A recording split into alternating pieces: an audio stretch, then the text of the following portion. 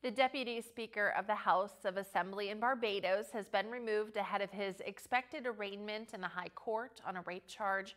Prime Minister Mia Mottley explained the move was to allow that person, Neil Rowe, to deal with the matter while at the same time allowing Parliament to continue with its public business without being embroiled in the private circumstances of a member. 4 months ago, Rowe was committed to stand trial before the High Court on the charge that he raped a woman on September 18th of 2022. According to local media reports, the case is expected to be called later this week.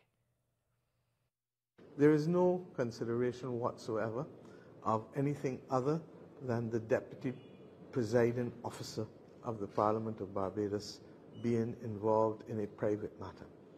It is a judgment of all of us that he be allowed the time to allow himself to deal with this matter and indeed to be able to ensure that his assertion of innocence is capable of being pursued.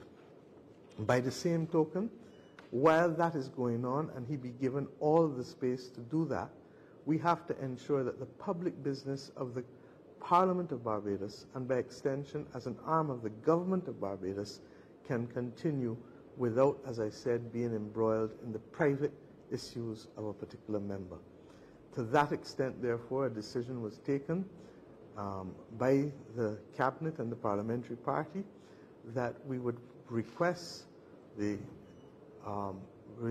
change, and that today, therefore, the Leader of Government Business in the House would have spoken in order to secure that change for the Parliament of this country. Mottley continued on, saying the Deputy Speaker would remain a member of Parliament for the St. Michael Northwest constituency.